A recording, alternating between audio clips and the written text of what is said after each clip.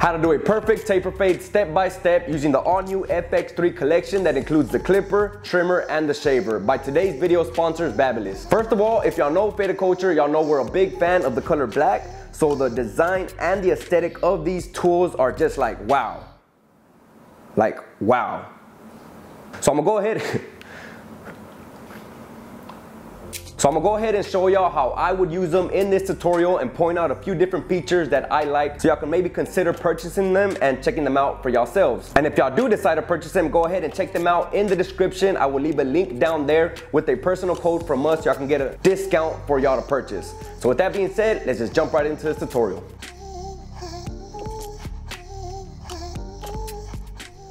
Alright guys, so to start, just like any other cut, you want to fully comb the hair into its natural state and at the same time inspecting the hair for any bumps or birthmarks. You don't want to run them over with your clippers and potentially hurt your client. And you can also have them let you know if they have any that you need to be aware of. And then before actually starting the taper guidelines, first I like to just run through the hard lines just so I can exactly know where I want my fade to start, if that makes sense. So first I'll just do the edge up really quick, it doesn't have to be too detailed, and then I'll come in and lay down my first guideline with my trimmers. And I am using the FX3 trimmers. These trimmers are really nice guys, and I love that I didn't even have to zero gap them. They had already came zero gapped, and as you can see they're pretty sharp. And now before moving forward, you want to take a step back and ensure that your back line is even from both sides and that it's also even from the side profile before moving on with your second guideline. And for the second guideline, I'm using the FX3 clippers, and this clipper guys don't have a lever. It has this button in the middle that you just slide up and down, so downwards would be the lever all the way open. So I just moved it all the way down and I laid down my next guideline coming up about a ½ inch from that previous line that we set. And we're just making sure that it runs parallel to that previous line guys. All you gotta do is let the clipper do the work. All you're doing is guiding it, so just with soft gentle strokes, making sure you lay down that line as soft as possible. And honestly guys, I was a little nervous at first because this was my first time using the clippers, so I didn't know how hard it was gonna be for me to figure them out without having a lever. But honestly guys, it's like the same thing, so turned out pretty dope. And next I'm gonna go ahead and throw on that one guard, still leaving that lever all the way down on the clipper for our next guideline. And just so y'all know, the clippers do have about a 5-hour runtime, so you'll be able to get in a few haircuts before having to recharge.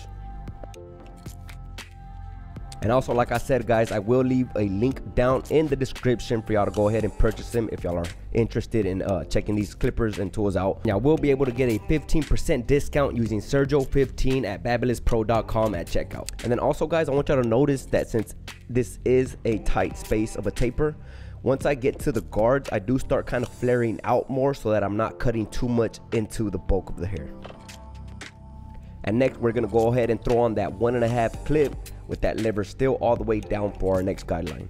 And again, just like we did with the number 1 guard, we're flaring out just a tiny bit above what we just did. So just make sure you're using a C, like a C scoop motion, and you're just coming up about maybe a 1/4 inch, a little less than before.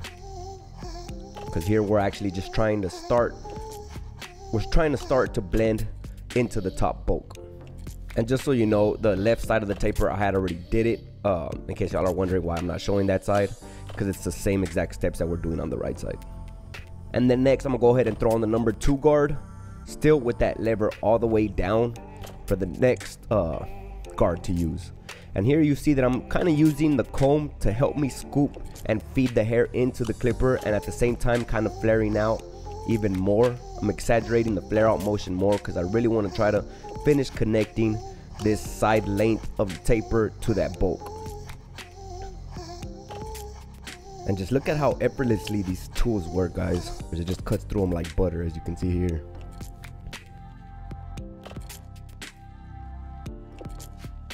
And like I said, they have a 5-hour runtime, and you could use them corded if needed.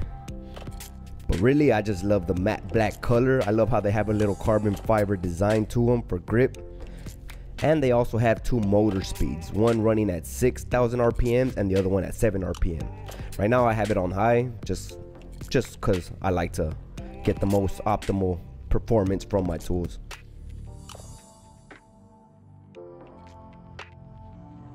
And now that we're done with the 2 guard, we're gonna go ahead and throw on the number 3 guard, and still doing the exact same thing that we did with the number 2 guard, with that lever still all the way down, and then just coming up a little bit higher just to refine anything else of a bulk that we need. So as you see here, how I flare it outwards and I help feed that hair into the clipper with the comb. And just so y'all know, these clippers do come with the entire set of guards 1 through 8.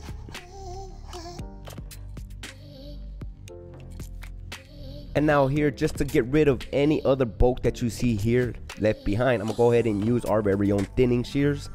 Y'all can find these at fadedculture.com, guys. We have the set that we sell together. It's a 6-inch shear and then the 6-inch thinning shears. So all you're gonna wanna do is scoop out with the comb a piece of that bulk and then just run the shears, these thinning shears, through them to soften up that bulk weight line so that it don't sit so heavy. So just repeat the process right here on the side. As you see, I just lift up a piece of that hair and then I'll just give it about 2 to 3 chops and then lay it back down. And then when you're laying it down, you'll be able to determine if you still need to keep lifting it up to thin out the area a little more or whatever. So just keep combing it down so you can be measuring how much still is needed to thin out. So now, as you see here, we're left with these 2 guidelines to blend out. You should have them on the side and on the back. We're gonna start by blending out that top guideline and then work our way down. And for that guideline, I'm gonna start with the half guard and I'm gonna position the lever to that halfway spot. So it has 4 notches. So you're just gonna wanna open it or close it all the way and then just close it 2 clicks in, and that's the middle. And then I'm gonna just start attacking that top guideline a little at a time, and little by little you'll start seeing it blend out. It's not gonna take it out completely, but just try to take out the most that this lever position can. And then once you see that the clipper is doing no more cutting, you're gonna go ahead and close the lever all the way up so that it cuts to its shortest length that it can, and then just finish trying to blend out the rest of that guideline. Just with soft, gentle strokes, guys, using the corner of the clippers, you can kind of detail that line out as much as possible. And since this was my first time using these clippers, I was trying to figure out the best way to fade. On the side, I know I started with the clipper lever open to half, but on the back, I think I realized that closing it first works a lot better. So to take out the top guideline, first start with that lever closed all the way, and then take out basically most of the guideline, as you see here that it's starting to blend out a little at a time. And then to finish taking it out, open it to that halfway spot to finish blending it out.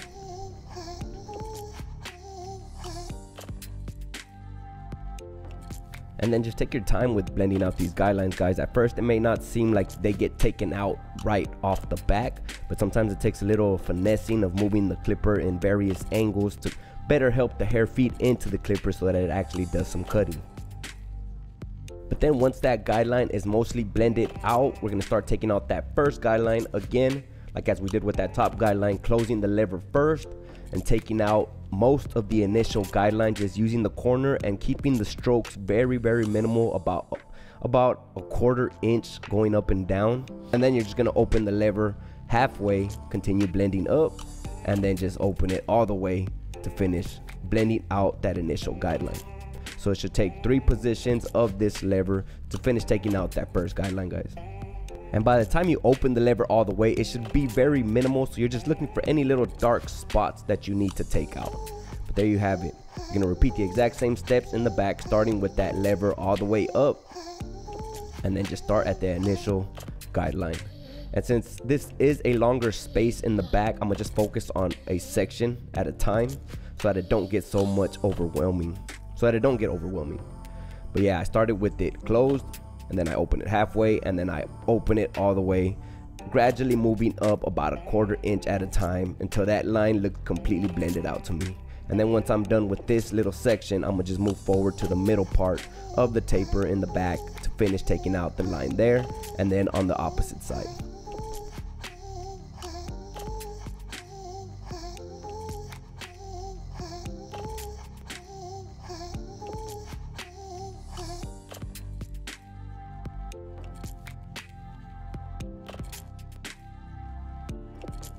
And then once that line is completely blended out, you can follow through by grabbing your FX3 trimmers again and taking out the rest of the bottom of the hair.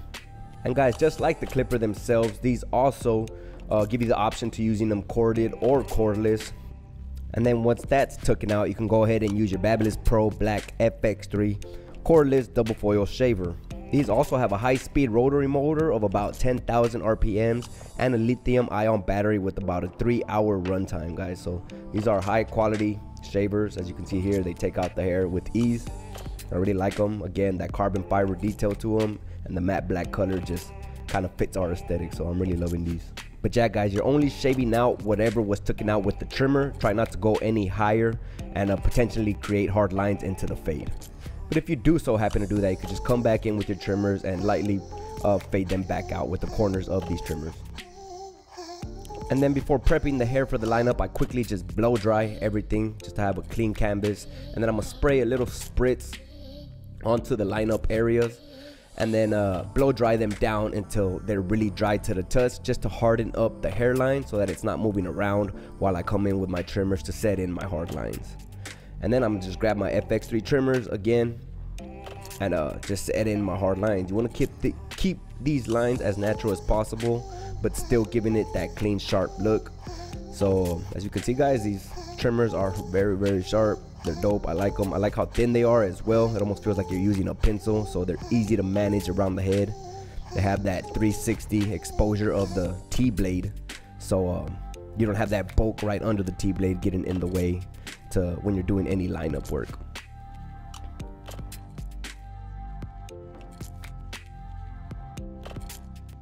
And then for the front, guys, I always like starting down the middle. I take a step back, kind of determine where the middle of the head is and where's the best place to position that middle line, and then I'll work my way off to one side, and then just trying to connect and create that 90-degree angle on the corner as sharp as possible, and then just take your time detailing it so that it looks as clean as possible.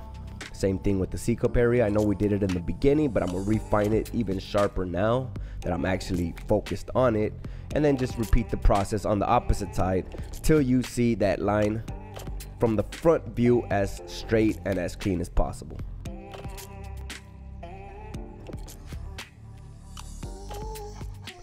I went ahead and also used it for his eyebrows just to clean up any little hairs that flare out, and I also used it to detail the bottom hairs that flare over the lip area for his mustache.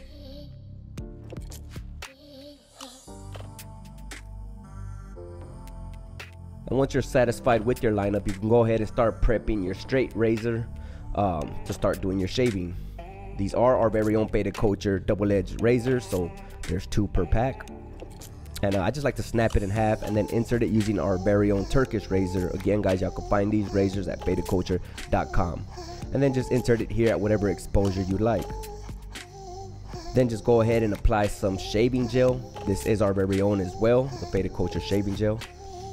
And then just apply to throughout all the areas that you are going to be shaving, just to create that lubrication barrier so you don't irritate the skin or could potentially cut them. And a cool little hack that I like to use is after I'm done with the shaving gel, I'll apply a little bit of water on top, and that's just gonna help preserve the life of the shaving gel so that it don't dry out as fast. And then once I'm actually shaving, guys, I always use my opposite hand to pull and tug on that skin to create tension and better help that razor slide with ease. And you see, first I'm always shaving away most of the shaving gel. I'll shave down with the grain before I come back and shave against the grain up onto the line to create that the sharpest line as possible. And I'm always getting asked, guys, like, what are some good tips or ways to like practice with the straight razor? And I just always recommend use the razor without an actual blade into it, and then just kind of practice around somebody's head like as if you were shaving, and get comfortable with the amount of pressure that is needed, and then get comfortable moving around in different angles around the head to where it starts to feel confident. And then once you start feeling a lot more confident, you can go ahead and throw on a razor and start actually shaving. But yeah, guys, you're only allowing the blade to do the shaving. You don't have to apply a lot of pressure. These blades are really sharp, so the hair just shaves off easy, so there's no need to apply hard pressure onto the razor.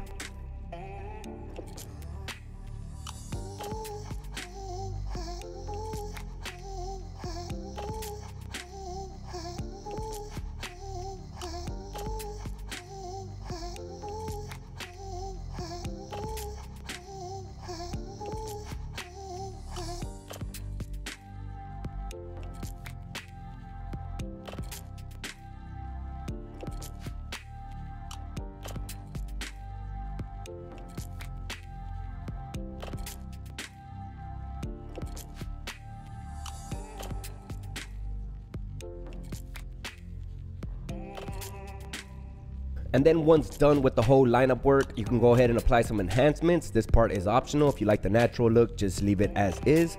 But if you want to apply enhancements, just mix equal parts of water with hair dye into an airbrush gun, a portable one preferably, and then just apply it on the hairline. You don't want to overdo it here, guys, so just do a little bit of sprays onto the hairline until it looks as clean as possible. And then after that, I'll comb everything back down and come back in and refine anything if needed around the head, because by this time this is the final look. So you go back in and clean up any little hairs or stragglers that might have still been left behind, or maybe that you didn't catch the first time around. And you can even go back into the fade if you still see something that you don't like. But other than that, guys, that's pretty much it for this tutorial on a low taper fade with his hair. I mean, we left it how it was. We didn't do anything on top. But I hope y'all enjoyed it. Big shout out to Babyliss Pro for sponsoring this video and sending us their clippers. Again, guys, if y'all like to check out those tools, I'm gonna leave them left down in the description for y'all to check out with my personal code. So go ahead to get a little discount. But again, guys, my name is Sergio Barron. This is Faded Culture, and I'm gonna catch y'all in the next video. Peace.